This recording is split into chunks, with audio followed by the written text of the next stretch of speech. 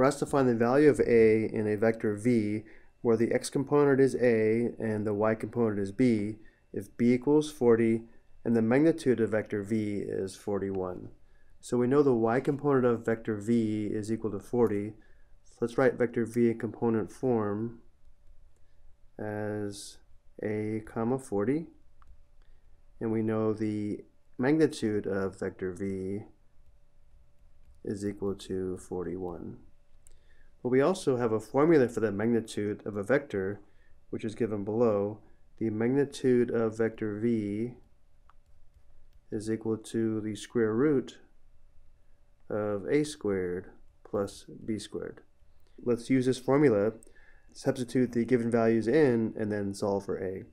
Where the magnitude of vector v is 41, so we have 41, which is equal to the square root of a squared plus b squared, which in our case would be a squared plus 40 squared. And now we need to solve this equation for a, and we are told a is a positive number.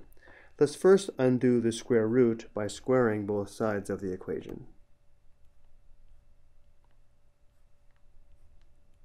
On the left side we now have 41 squared equals, on the right side, squaring undoes the square root, giving us a squared plus 40 squared.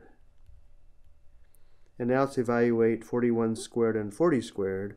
41 squared is equal to 1,681, which is equal to a squared plus 40 squared is equal to 1,600. And now we will isolate a squared by subtracting 1,600 on both sides.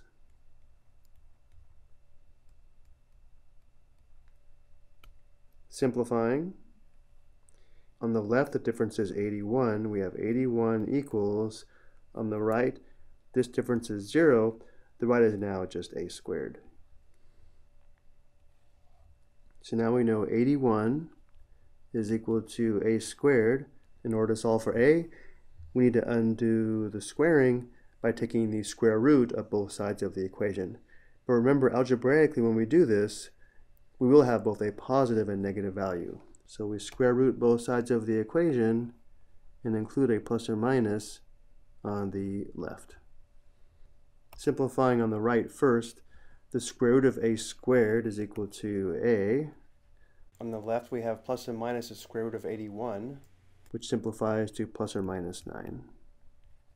But we are told that a is positive, so our final answer is a is equal to positive 9. Which means the vector v in component form has an x component of a, which we now know is 9, and a y component of 40, which was given. I hope you found this helpful.